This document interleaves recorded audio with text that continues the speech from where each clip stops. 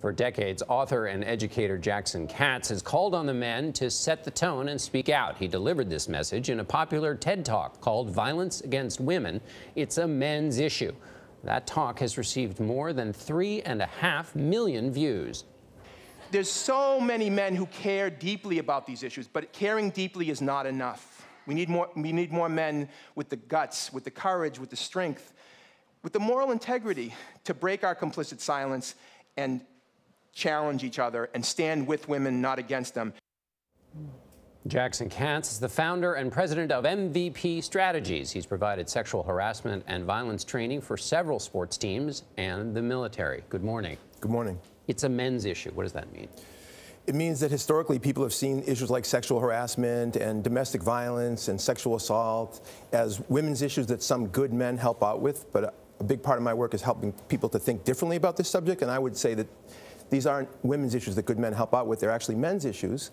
Men have an incredibly important role to play. Men are committing the vast majority of the abuse, the harassment, and the violence. And until men stand with women as their partners and allies in this work, we're only going to be cleaning up after the fact. We need to do a whole lot more. So if I'm a man, which turns out I am, yes, and I I'm not doing anything, and I might think, well, what's my role? So how am I supposed to think differently?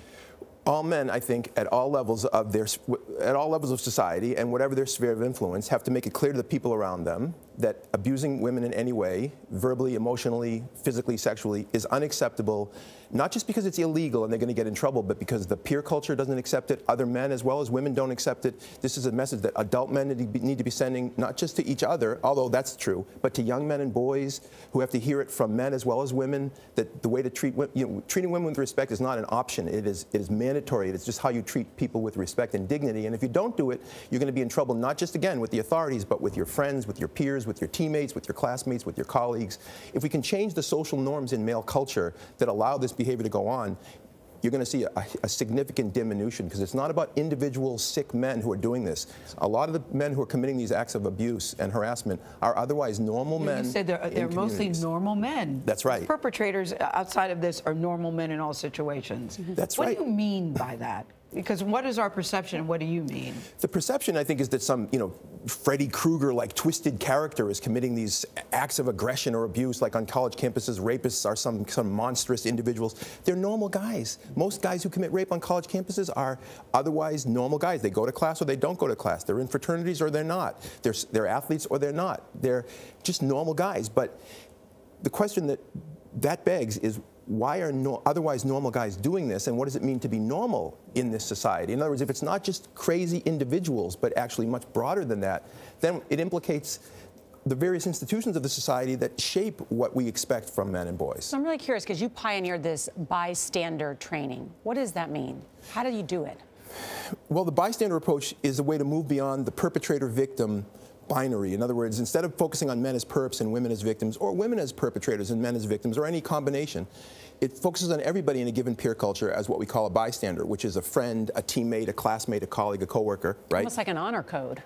Yeah, on a code, sure. But it's giving people tools to challenge and interrupt abusive behavior when they see it, and not just at the point of attack. Give us an example. Give us an example. You're a guy and you're hanging out with a group of guys and there are no women in the room, and one or two of the guys start making sexist and degrading comments about girls or women. Instead of laughing along or being silent in the face of that, it's interrupting that by saying, hey, that's not funny, man. You can't talk about like that. It's just like with racism. If you're a white person and you're hanging out with a group of white people and one or two of those white people start making racist comments, if you don't challenge them on that, in a sense, your silence is a form of consent and complicity in their racism. What the president called locker room talk. Yeah. You made an interesting observation about the Golden Globes the other night that I hadn't thought of until you pointed it out. Yeah, the Golden Globes was an incredible moment. It wasn't just because of the awards for the people who did great work. It was an incredible historical and cultural moment where so many women were coming forward and talking publicly in a very, with a bright spotlight about not only experiences that they had, but highlighting the experiences of women all over the world. And it's a great historical moment, but yet all the men who came up to get awards and present didn't say anything. They didn't say anything.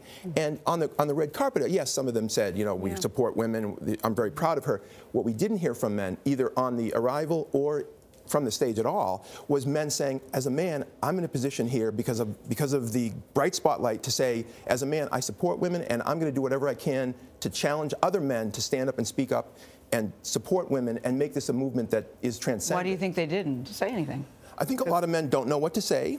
I think a lot of men haven't ever heard other men say this, so they haven't seen it modeled. I think a lot of men are afraid of stepping in it. In other words, they don't know what to say, and therefore they worry that they're going to say the wrong thing and then get pushed back. So I mean, I think that there's a generous way of thinking about why men didn't say anything. Okay. Not that they're perpetrators, but they just don't know what to say. And I think part of what we're doing here is just showing men, you can talk about this. And please talk about it. Yes, please talk about it. Jackson Katz, good to have you here. Thank you. Thank you. Thank you.